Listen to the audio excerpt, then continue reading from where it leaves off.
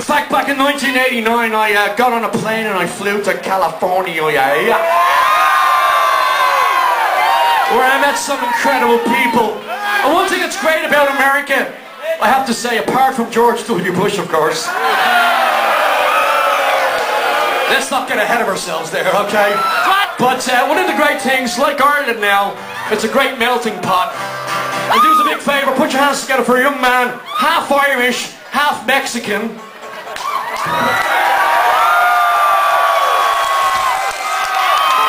Hey, at least he got his good looks from the Irish side, you know what I'm saying? However, Bob is half Irish, half Mexican, but his last name, tell me about this, his last name is Schmidt. Confusion reigns all around. Mr. Bob Schmidt on the banjo.